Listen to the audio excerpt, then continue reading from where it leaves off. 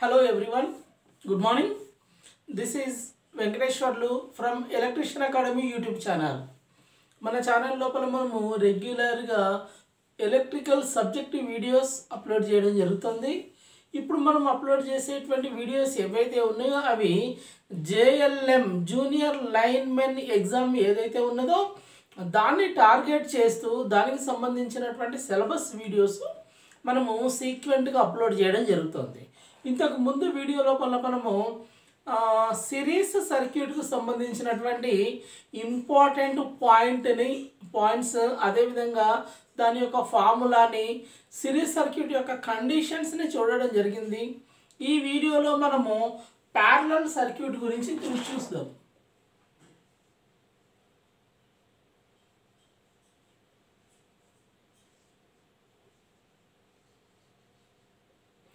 Parallel circuit గురించి మనం వీడియోలో చూడబోతున్నాం. అయితే ఈ వీడియోలో మనము ఏదైతే పాయింట్స్ నేను బోర్డు పైన రాస్తున్నానో ఆ పాయింట్స్ని మీరు నోట్ చేసుకొని గుర్తుపెట్టుకోవడానికి ట్రై చేయండి.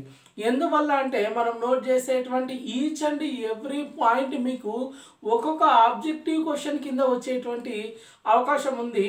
సో ఇంపార్టెంట్ సబ్జెక్టు నేను రాసే ప్రతి పాయింట్ ఏదైతే ఉన్నదో మీరు ఖచ్చితంగా రిమైండ్ చేయాలి అనేటువంటి విషయాన్ని మీకు తెలియజేయడం జరుగుతుంది. అయితే వెంటనే మనం వీడియోలోకి వెళ్ళిపోదాం. వీడియోలోకి వెళ్ళే ముందుగా ఇప్పటి వరకు మన ఛానల్ని సబ్స్క్రైబ్ చేసుకొని వాళ్ళు ఎవరన్నా ఉన్నట్టయితే సబ్స్క్రైబ్ చేసుకోండి. ఈ వీడియోని లైక్ చేసి ఫార్వర్డ్ చేయడం ద్వారా ఇంకొంతమందికి వీడియో రీచ్ అయ్యే విధంగా మీరు దోహదపడతారని మీకు తెలియజేయడం జరుగుతుంది. అయితే వీడియో లోపల ఉన్నటువంటి ఇంపార్టెంట్ పాయింట్స్ ఏంటి అనేది ఇప్పుడు నేను ప్యారలల్ సర్క్యూట్లో చెప్తాము. తర్వాత ప్యారలల్ సర్క్యూట్కి తర్వాత నెక్స్ట్ వచ్చేటువంటి వీడియో ఏదైతే ఉన్నదో దాంట్లోపల సిరీస్ అండ్ ప్యారలల్ సర్క్యూట్స్ పైన ప్రాబ్లమ్స్ ఏ విధంగా వస్తాయి, వచ్చినటువంటి ప్రాబ్లమ్స్ని ఏ విధంగా సాల్వ్ చేయాలి అనేటువంటిది మనము నెక్స్ట్ వీడియోలో చూద్దాం. ఈ వీడియోలో ప్యారలల్ సర్క్యూట్ గురించి మనము తెలుసుకోబోతున్నాం. సో ప్యారలల్ సర్క్యూట్ అంటే ఏంటి, దేన్ని ప్యారలల్ సర్క్యూట్ అంటాము అని చూస్తే కనుక ప్యారలల్ సర్క్యూట్ అంటే ఏంటంటే సింపుల్గా అన్ని సర్క్యూట్ లోపల ఉన్నటువంటి అన్ని ఎలిమెంట్స్ యొక్క స్టార్టింగ్ ఎండ్స్ అన్నీ ఒక దగ్గర అండ్ ఫినిషింగ్ ఎండ్స్ అన్నిటినీ ఒక దగ్గర జాయిన్ చేసినటువంటి దీన్ని మనం ఏమంటామంటే ప్యారలల్ సర్క్యూట్ అంటున్నాం. సో మనకి ఈ సర్క్యూట్ లోపల నేను 3 రెసిస్టర్లను కన్సిడర్ చేయడం జరుగుతుంది.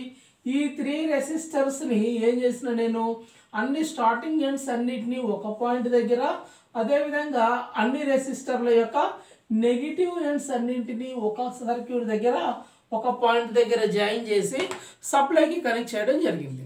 సో ఇక్కడ 3 రెసిస్టర్స్ దీని యొక్క స్టార్టింగ్ ఎండ్స్ అన్నిటిని ఒక దగ్గర జాయిన్ చేశాను, ఫినిషింగ్ ఎండ్స్ అన్నిటిని ఒక దగ్గర జాయిన్ చేయడం జరిగింది.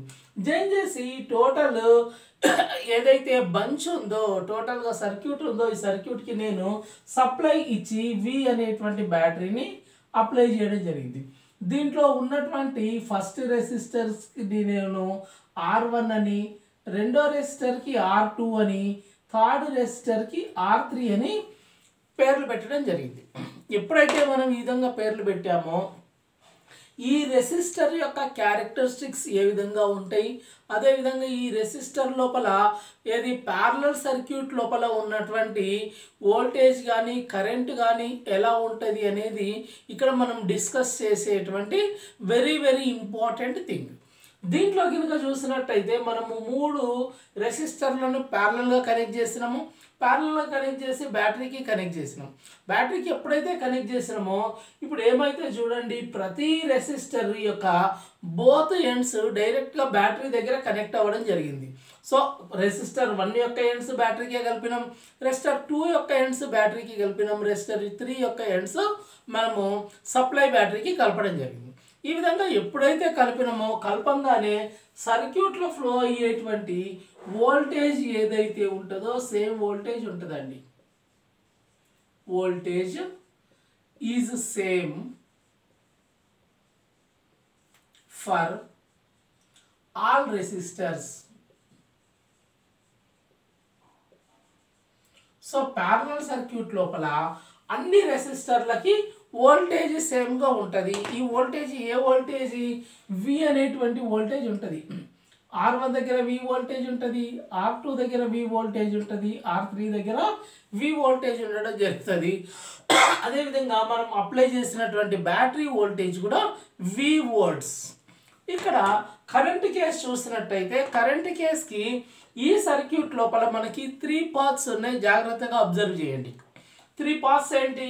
వి నుండి R1 ద్వారా ఒక క్లోజ్డ్ పాత్ ఉంది, బ్యాటరీ నుండి R2 ద్వారా ఒక క్లోజ్డ్ పాత్ ఉంది, బ్యాటరీ నుండి R3 ద్వారా ఒక క్లోజ్డ్ పాత్ ఉంది. అయితే ఇక్కడ మనకి మెయిన్స్ నుండి బ్యాటరీ సప్లై చేసే కరెంట్ ఏదైతే ఉందో అది I అయితే ఈ I అనేటువంటి కరెంటు ప్యారలల్ పాత్ దగ్గర, అంటే ఇక్కడ ఏదైతే జంక్షన్ ఉందో జంక్షన్ దగ్గర 3 పార్ట్గా డివైడ్ అవ్వడం జరుగుతుంది. 3 పార్ట్గా డివైడ్ అయ్యి సో ఈ ఫస్ట్ I పాత్ ఏదైతే ఉందో R1 నుండి I1 అనే కరెంటు R2 ద్వారా I2 అనేటువంటి కరెంటు R3 ద్వారా I3 అనేటువంటి కరెంటు ఫ్లో అవుతుంది. ఫ్లో అయ్యి 3 కరెంట్స్ కూడా రిటర్న్ పాత్ లోపల మళ్ళీ ఎండింగ్ జంక్షన్ దగ్గర కలిసి దీంట్లోపల ఐగా మారి రిటర్న్ సప్లైగా రావడం జరుగుతుంది. సో ఇక్కడ voltage is same for all resistors అనుకున్నాం. సో ప్యారలల్ సర్క్యూట్ లోపల వోల్టేజ్ సేమ్గా ఉంటుంది. ప్రతి రెసిస్టర్ దగ్గర వోల్టేజ్ డ్రాప్ సేమ్గా ఉండడం జరుగుతుంది. ఇదే కనుక కరెంట్ కనుక చూసినట్టయితే ప్యారలల్ సర్క్యూట్ లోపల కరెంట్ ఈజ్ డిఫరెంట్.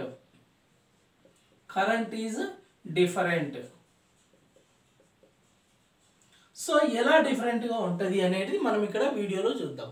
సో ఎలా డిఫరెంట్ ఉంటుంది? ఒక కరెంట్ ఏదైతే మెయిన్స్ నుండి వచ్చిందో 3గా విడిపోవడం జరిగింది. సో 3గా విడిపోయింది అంటే ఈ some of currents I1, I2, I3లను కనుక మనం యాడ్ చేసినట్టయితే మళ్ళీ టోటల్ కరెంట్కు ఈక్వల్ కావడం జరుగుతుంది. So voltage same parallel circuit లోపల కరెంట్ డిఫరెంట్. ఏ విధంగా డిఫరెంట్ అనేది చూస్తున్నాము. Some of currents equal to total currents.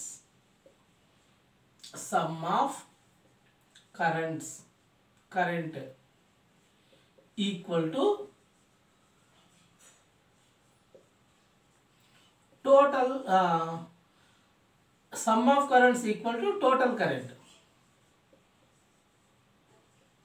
So ఇక్కడ మనకి సమ్ ఆఫ్ కరెంట్స్ అంటే ఏంటిది? I1 plus I2 plus I3.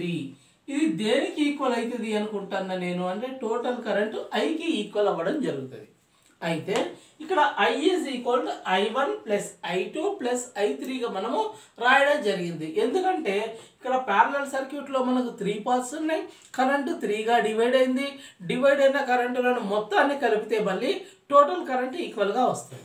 ఇక్కడ మనకి ఓమ్స్ లా ఈక్వేషన్ని కనుక చూసినట్టయితే ఓమ్స్ లా నుండి మనము I ఈక్వల్ టు V/R అనేటువంటి ఈక్వేషన్ని ప్రతిపాదించడం జరిగింది. So I is equal to V/R. So ఇక్కడ ఈ I ఈక్వల్ టు V/R అనేటువంటి ఈక్వేషన్ని కనుక దీంట్లోపల ఈ ఈక్వేషన్లో కనుక సబ్స్టిట్యూట్ చేస్తే ఫస్ట్ I ప్లేస్ లోపల V/R అని రాస్తాం. ఏం సబ్స్టిట్యూట్ చేస్తామండి? I ప్లేస్ లోపల V/Rని సబ్స్టిట్యూట్ చేస్తాము. I1 ప్లేస్ లోపల V కాన్స్టెంట్ కాబట్టి V/R1 అని ప్లస్ I2 ప్లేస్ లోపల V/R2 అని అదేవిధంగా ప్లస్ I3 ప్లేస్ లోపల V/R3గా మనము రాయడం జరుగుతుంది. ఈ ఈక్వేషన్ని కనుక మనం అబ్జర్వ్ చేసినట్టయితే ఈక్వేషన్ లోపల మనకు ఒక కాన్స్టెంట్ టర్మ్ కనబడుతుంది, that is the V. So ఈ V టర్మ్ను మనం బయటకు తీస్తే మనకు మిగిలేది ఏంటండి? 1/R మిగులుతుంది. అదేవిధంగా రైట్ సైడ్ ఈక్వేషన్లో కూడా మనం ఇవిని కామన్ తీస్తే 1/R1 ప్లస్ 1/R2 ప్లస్ 1/R3లు మిగులుతాయి. ఇక్కడ మనము విని కనుక క్యాన్సిల్ చేసినట్టయితే మనకి ఫైనల్గా మిగిలేటువంటి ఈక్వేషన్ ఏంటి అంటే 1/R is equal to 1/R1 plus 1/R2 plus 1/R3 equation మిగులుతుంది. ఇదే మనకి ఏది ప్యారలల్ సర్క్యూట్ లోపల ఉన్నటువంటి ఫైనల్గా టోటల్ రెసిస్టెన్స్ని ఫైండ్ అవుట్ చేయడానికి ఈక్వేషన్. సో ఈ సర్క్యూట్ లోపల ఏది ప్యారలల్ సర్క్యూట్ లోపల మనం గుర్తుపెట్టుకోవాల్సినటువంటి పాయింట్స్ ఏంటి అనేది నేను మళ్ళీ ఒకసారి మీకు చెప్పడం జరుగుతోంది. జాగ్రత్తగా అబ్జర్వ్ చేయండి. ప్యారలల్ సర్క్యూట్ లోపల డిఫరెంట్ పాత్స్ ఉంటాయి. డిఫరెంట్ పాత్స్ ఉండి ఎక్కడైతే జంక్షన్ ఉంటుందో ఈ జంక్షన్ దగ్గర కరెంట్ డివైడ్ అవ్వడం జరుగుతుంది. దీంట్లో మొదటగా మనము ఇంపార్టెంట్గా గుర్తుపెట్టుకోవాల్సినటువంటి పాయింట్ ఏంటి అని కనుక అబ్జర్వ్ చేసినట్టయితే ప్యారలల్ సర్క్యూట్ లోపల వోల్టేజ్ అనేది సేమ్ ఉంటుంది. So same voltage for all the resistors. And అదేవిధంగా కరెంట్ అనేది డిఫరెంట్గా ఉండడం జరుగుతుంది. ఈ కరెంట్ ఎలా డిఫరెంట్గా ఉంటుంది అని కనుక చూసినట్టయితే some of currents are equal to the total current. అన్ని కరెంటుల మొత్తము టోటల్ కరెంట్కు ఈక్వల్ అవుతుంది. సో దీన్ని మనము ఈక్వేషన్ లోపల రాస్తే I equal to I1 plus I2 plus I3గా రాస్తాము.